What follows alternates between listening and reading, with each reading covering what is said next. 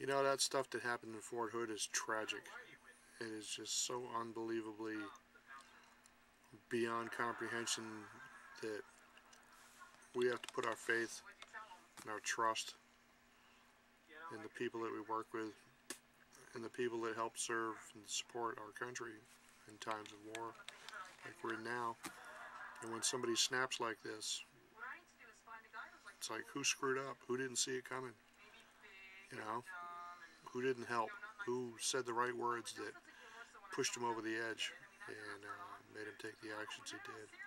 I so sympathize with so many people that have lost someone, and the tragedies of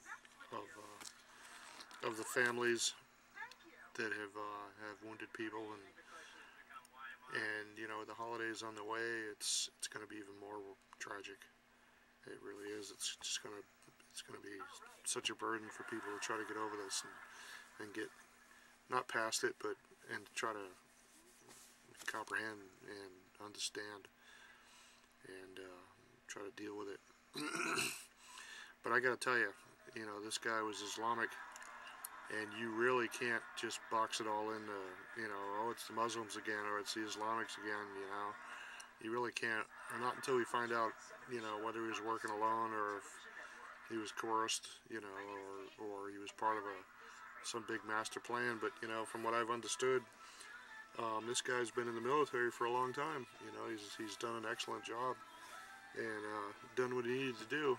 And just the stress and fear of going back to Iraq or going to Iraq, I don't remember whether he was already back there or not, but, you know, going back there and going to that kind of a situation when he was so opposed to it, and yet, you know, he was being pushed into it, and that was his orders. That's what happens when you're in the military. Maybe that's all it took to make him snap, you know. And my kudos go out to the gal, the police officer there, who really shined when her training was needed, and she did what she had to do, and I hope she doesn't have nightmares over it, but I bet she will. So try not to try not to box them all into one train of thought, okay? Because, you know, with the Islamic Nation and with Muslims and all that other stuff out there, you know, they got their own opinions. They got their own ways of doing things, and they are not all mindlessly violent like some of them are.